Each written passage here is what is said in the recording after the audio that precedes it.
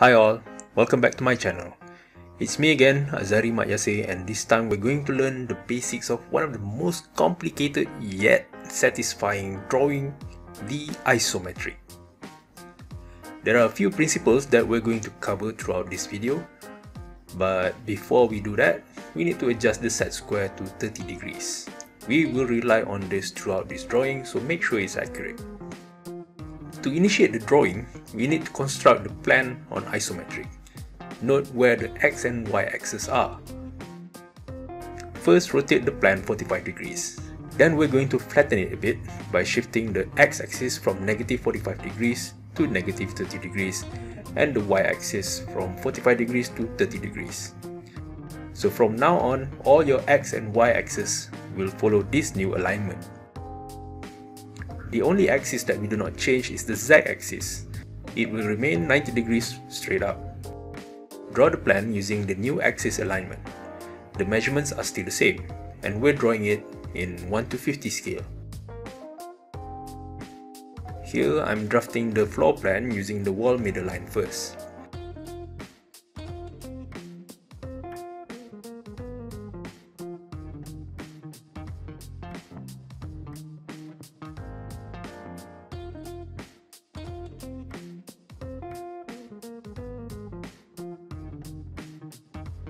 And then offset it 75mm on both sides to make the wall thickness 150mm. Isometric is one of the 3D drawing that combines the three axes X, Y, and Z in one drawing. The other one is called Isometric, but we're not covering that in this video.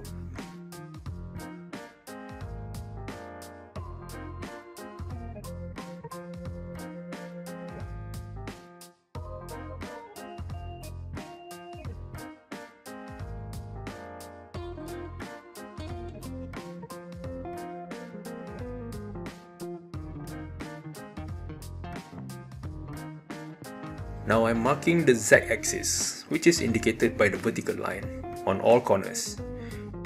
These will be used as reference for the vertical part of the wall. At this point, remember that we're drawing at ground level.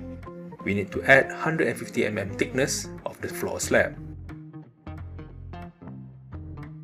Typically, the wall cut should be more or less the same height with how you draw your plan. And plan cut is usually between 1 to 1.5 meters from the floor. The height of my wall cut is 1300 mm or 1.3 meters above the floor slab surface.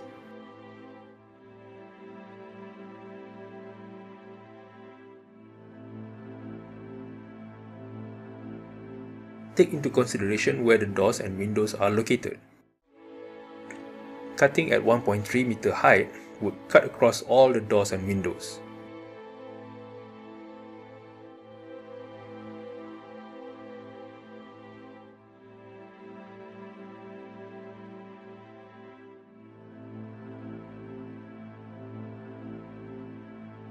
As you can see here, whenever I find a line that is confirmed, I would just use the final pencil to draw the line. This is entirely optional, as you can also draft the entire drawing first before committing with the final pencil. But me, I just like to see the results as I go, which also makes it easier for you to follow.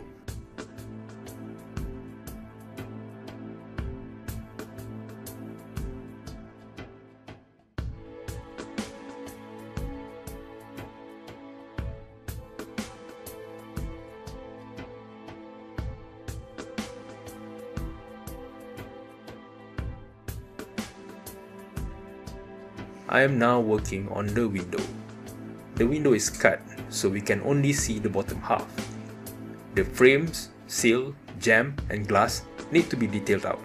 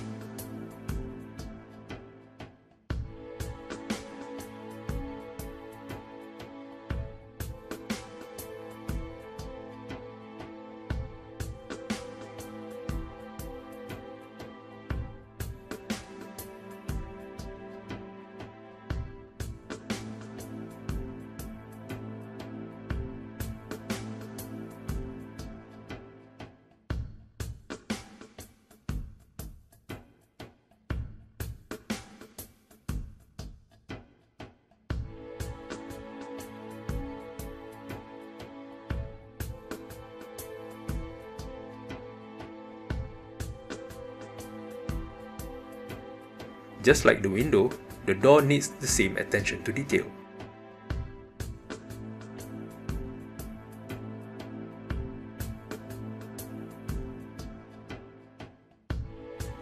At this point, you should be able to see the floor slab thickness of 150 mm just below the door. Finish up with the frames, jamb and door leaf.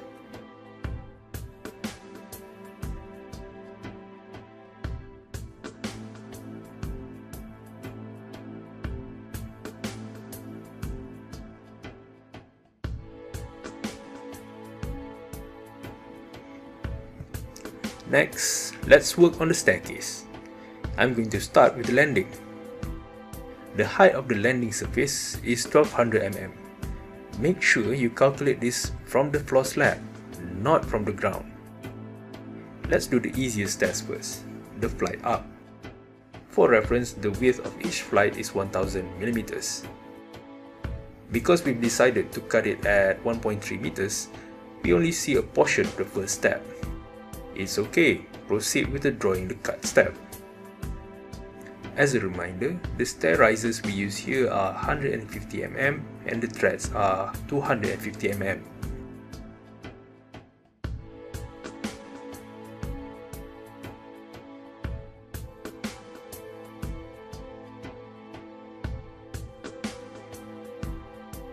There's a part of the railing post here, so I'm going to draw that portion first and get it out of the way.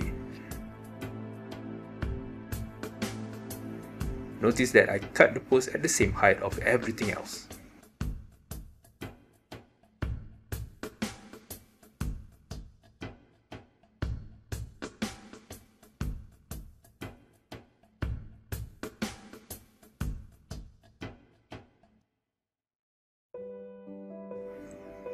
Now for the tricky bit, the flight down. The problem here is a portion of the steps are hidden, but the principle remains the same. Risers are 150 mm and threads are 250 mm. If you draw them accurately, you should get a nice, consistent steps going down.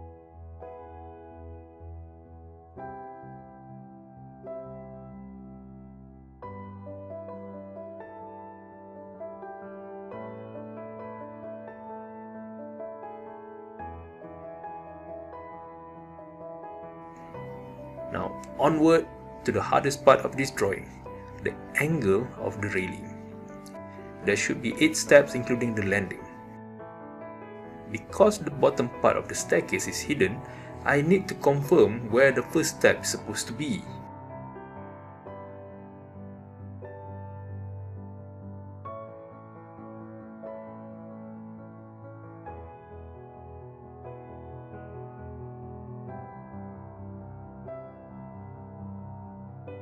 So here I've located where the first step is.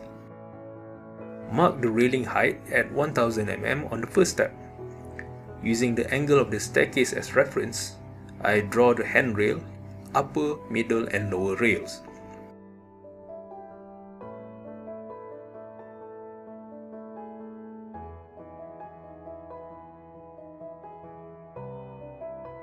They also step at the same height of the isometric cut.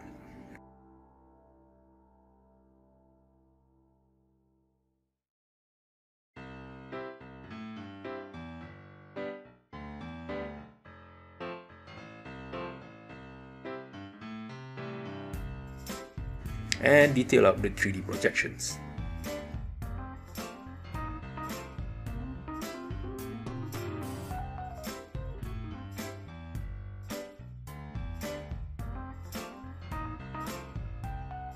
We're not done yet. Now let's work out the rest of the staircase structure on the flight up. I need to construct some reference in order to know the angle of the slab.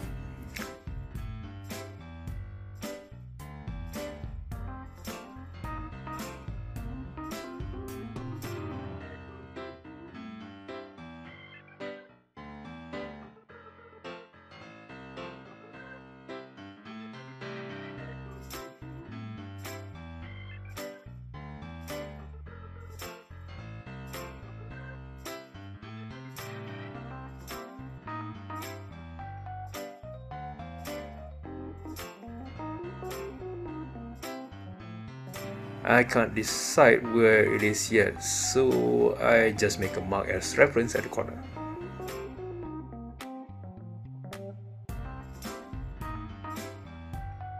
Now that I've found the thickness of the landing slab, which is 150mm by the way, and using that as a starting point, I draw the projected angle of the staircase.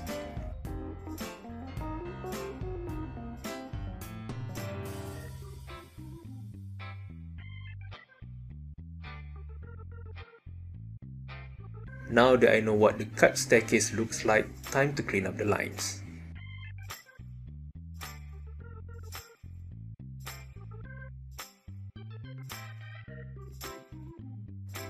Almost done. As usual, don't forget to label your drawings. And indicate the scale as well. And a little bit of rendering would be nice too.